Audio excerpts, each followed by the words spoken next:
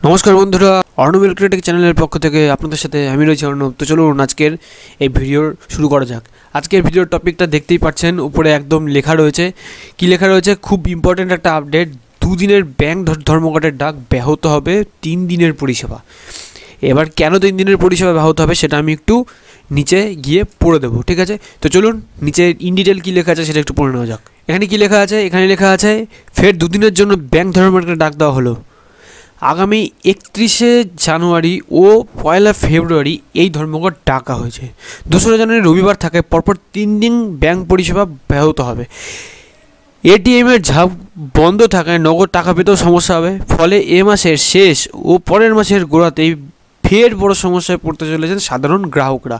কর্মী ও অফিসারদের মূল 9টি সংগঠন একযোগে এই ধর্মঘটের ডাক দিয়েছে। মোট 12 দফা দাবিতে ডাকা হয়েছে এই ধর্মঘট, যার অন্যতম ইস্যু ব্যাংক কর্মী ও অফিসারদের বেতন বৃদ্ধি। যদি ধর্মঘটীদের দাবি মানা না হয় তাহলে 11ই মার্চ থেকে 13ই মার্চ ফের ধর্মঘটের হুমকি দেওয়া হয়েছে। সেক্ষেত্রে অবশ্য 5 দিনের ভোগান্তি হবে বলে জানা গেছে গ্রাহকদের। কারণ 3 দিন ধর্মঘটের পরের দিন শনিবার, মাসের দ্বিতীয় শনিবার হওয়ায় ওই দিন ছুটি, পরের দিন রবিবার হওয়ায় ভোগান্তি চরমে উঠবে বলেই মনে করা হচ্ছে। এতেও যদি দাবি না মানা হয় তাহলে 1 এপ্রিল থেকে লাগাতার ধর্মঘটের হুমকি দেওয়া হয়েছে ব্যাংক ধর্মঘটীদের তরফে। তবে 31 জানুয়ারি থেকে 2 দিনের জন্য যে ধর্মঘটে ডাক দেওয়া হয়েছে তাতে বুধবার পর্যন্ত গ্রামীণ ব্যাংক ও সমবায় ব্যাংকের যোগ দেওয়ার খবর পাওয়া যায়নি। তার মানে কি, এখানে বোঝা যাচ্ছে যে গ্রামীণ ব্যাংক আর সমবায় ব্যাংকগুলো এই ধর্মঘটের আওতার বাইরে থাকবে। এদিকে 1 ফেব্রুয়ারি সাধারণ বাজেট পেশ করার কথা কেন্দ্রীয় সরকারের। সেই দিনই ব্যাংক কর্মী ও অফিসারদের ধর্মঘটের পথে হাঁটার সিদ্ধান্ত নেওয়ার প্রশ্ন উঠেছে নানা মহলে। কর্মী ও অফিসারদের সংগঠনগুলি একত্রিত হয়ে গঠিত হয়েছে United forum of bank unions. ব্যাংকগুলির সংগঠন ইউনাইটেড ব্যাংকস অ্যাসোসিয়েশন তাদের দাবি মেনে না নেওয়ায় এই ধর্মঘট ডাকা হয়েছে। ধর্মঘটীদের অন্যতম অল ইন্ডিয়া ব্যাংক অফিসার্স কনফেডারেশনের রাজ্য শাখার সাধারণ সম্পাদক সঞ্জয় দাস বলেন, আমরা যে 12 দফার দাবিতে ধর্মঘট ডেকেছি তার মধ্যে অন্যতম আমাদের বেতন সংস্কার। নিয়ম হলো 5 বছর অন্তত ব্যাংক কর্মী ও অফিসারদের বেতন কাঠামোর বদল আনা হবে। সেই হিসাবে আমাদের বেতন চুক্তি শেষ হয়ে গিয়েছে 2017 সালের অক্টোবরে, অর্থাৎ 2017 সালের নভেম্বর থেকে নতুন হারে বেতন চালুর কথা ছিল, যা এখনও হয়নি।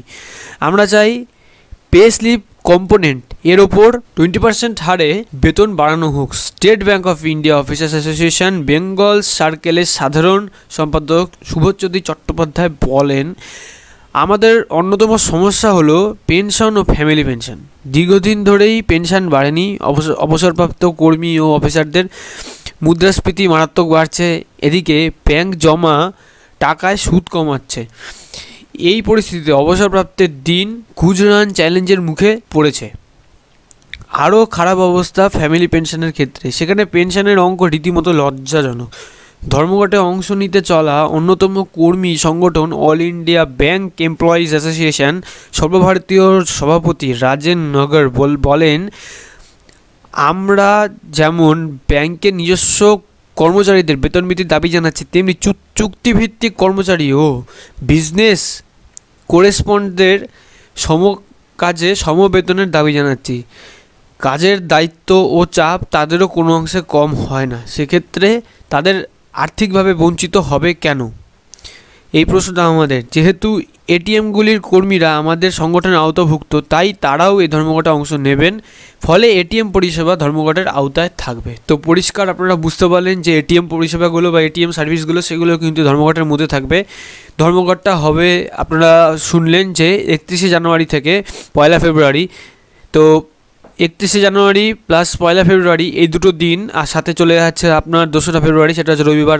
তার জন্য পুরোপুরি 3 দিন এই ব্যাংকের যে ফেসিলিটিগুলো সেগুলো আপনারা ব্যাংকেও পাচ্ছেন না, আর এটিএমেও আপনারা ফেসিলিটি পাবেন না। তো এই চ্যানেলের পক্ষ থেকে এটুকুই বলা হচ্ছে, যাদের ইমার্জেন্সি কিছু ব্যাপার থাকে বা ইমার্জেন্সি যদি কোনো ব্যাংক রিলেটেড কাজকর্ম বা টাকা তোলা বা জমা দেওয়ার ব্যাপার থেকে থাকে তাহলে আপনারা 30শে জানুয়ারির মধ্যেই জিনিসগুলোকে পুরো কমপ্লিট করে ফেলুন।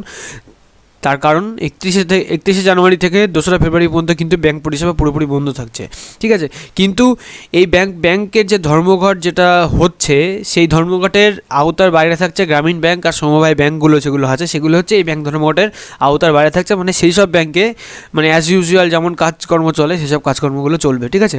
তো অনেকে মনে করতে পারেন যে এটিএম বাইরে থাকবে কিনা, এটিএমও ধর্মঘটের মধ্যে থাকছে, সুতরাং এটিএম পরিষেবাও কিন্তু বিঘ্নিত হবে। তো যাই হোক, এইটাই ছিল আজকের ছোট একটা আপডেট। তো আপডেটটা কেমন লাগলো অবশ্যই আমাকে কমেন্ট করে জানাবেন। ভিডিওটাকে অনেক বেশি করে শেয়ার করুন, অনেক মানুষের কাছে এই ভিডিওটাকে পৌঁছে দিন, আর ভালো লাগলে লাইক করুন। আজকের ভিডিওটা বেশি লম্বা করছি না, এখনও যারা চ্যানেলটাকে সাবস্ক্রাইব করেনি প্লিজ চ্যানেলটা সাবস্ক্রাইব করে নেবেন, অলরেডি সাবস্ক্রাইব করেছেন, এমনি থ্যাঙ্কস। তাহলে আজকে এটুকুই থাকলো, নেক্সট ভিডিও আবার দেখা হবে। Thank you for watching this video, have a good day, by.